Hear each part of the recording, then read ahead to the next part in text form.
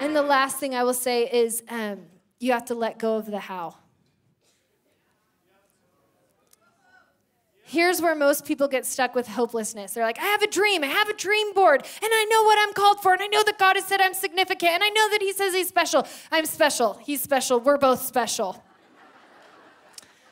And I know that, like, he loves me, and he's for me, and I have great things in store. I forgot what I was saying.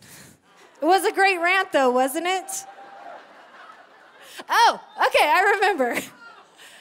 The how. You're not supposed to know how to get there. Every miracle, you can't figure out the how.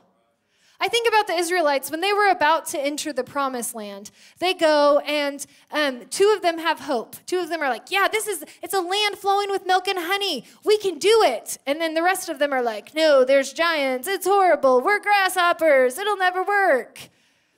And so they don't do it. Why? Because they couldn't see the how. Because people get stuck at the how. But I will tell you, every story in the Bible, the humans didn't know the how. Mary's like, how am I pregnant with a child? Moses is at the Red Sea. How are we going to get somewhere and not die? Like, you name a miracle in the Bible, there is somebody being like, how is this going to work? Sarah is like, how am I going to get pregnant? If you think you have to carry the weight of the how, you will crumble. You just can't do it.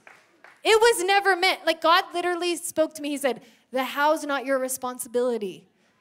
And here's what happened. I remember when I had my job and I was so hopeless, it was because I could not imagine a job that I would like. It was like, I don't even have a dream. I can't even figure out a job that I want.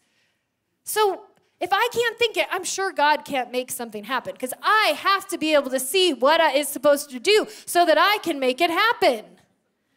And it's just not true. There's so many times I pour into a lot of people in my generation, and they're like, I don't know what I'm supposed to do with my life, and I'm terrified because if I don't know, I can't have it happen.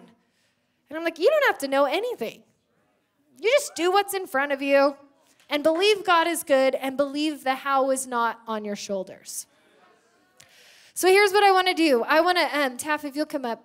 I just want to start. There are some people here, like New Year's, I want to tell you this. New Year's is the time of hope. Everybody makes resolutions, right?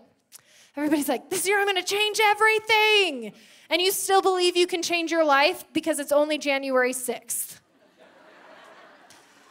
And so everybody feels hope. This is the year. And then what happens is, if you don't use the muscles of hope, if you don't remember that perseverance works, if you don't remember that you can see a future where it's actually going to happen, if you don't remember to not listen to the lies of the accuser, then eventually you're just going to stop your resolutions and be like, yep, life is just always going to be like this. Why did I even try? So I would like to urge you tonight that your resolution wouldn't be to become perfect at whatever goal you have, but to carry hope all year long with it. It doesn't mean you are always successful. It means you don't quit.